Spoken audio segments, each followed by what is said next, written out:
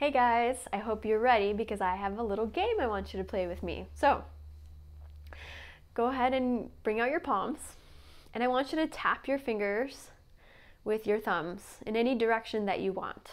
So, whatever direction that is, it's okay.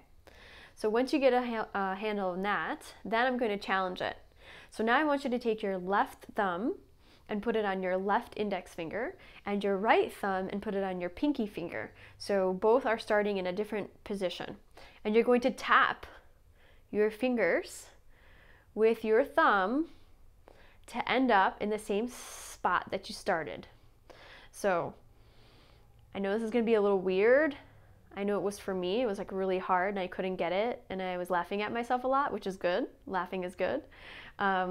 But this is a game that you can help to challenge some of those higher level areas of your brain that help to quote unquote keep your lid on. So when you're stressed, when you are in pain and you need a healthy distraction, you really want to recruit the higher parts of your brain to help calm those more reflexive, automatic, fight or flight, gas pedal on, stressed out mode, especially when you're experiencing a flare-up, for example, of pain, right? Because that happens frequently.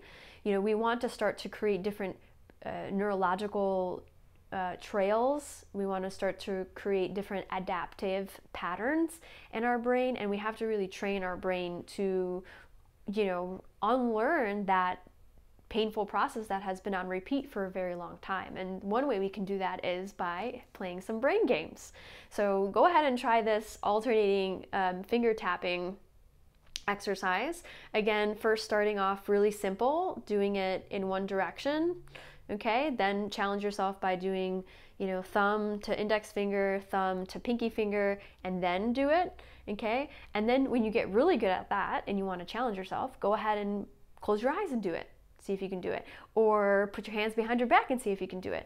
Or see if you can do a little shimmy and do it. So have fun with this exercise and challenge yourself, but start slow and work your way up. And also, don't just use this when you're already to the point where no return, right? We were stressed. We're already in a situation that we're not going to remember to do this. The goal is to practice these things when you're calmer, when you can remember, when you're at a red light and you're waiting for it to turn green, when you're at the grocery store waiting in line, when you're in the bathroom, wherever.